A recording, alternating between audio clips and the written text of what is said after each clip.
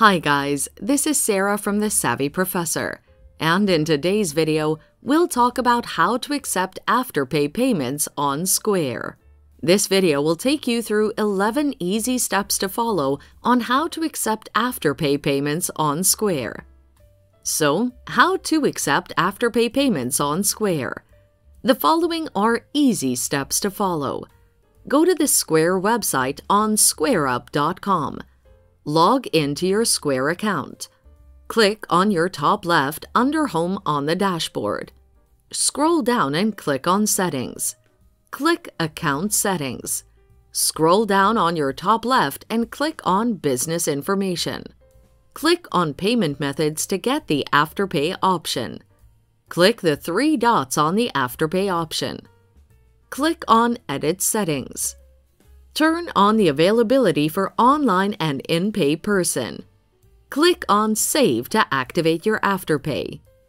How do I accept Afterpay payments when using Square Appointments app? Follow these steps to accept Afterpay payment. Log into the Square app.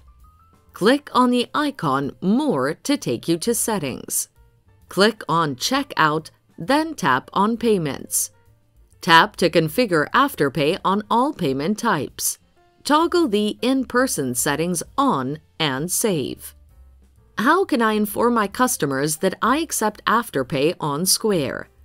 You could order from the Square shop a free marketing kit that you can display at your selling point. Email a free Square marketing kit to your customers or tell them through social media platforms. How will I tell the clients that pay through Afterpay? From your online Square dashboard, click Reports and Payment Methods to get the total payments made and any other Afterpay transactions. What are the benefits of setting up Afterpay on Square? You will be able to increase your revenue because more customers not purchasing before will start now. You won't be able to worry about customer non-payment as Afterpay will take responsibility. So that's it. Accepting Afterpay payments on the Square app is just that easy. Do you agree? Let us know in the comments section below.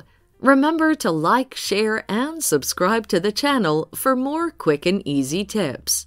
Thanks for watching. Till next time.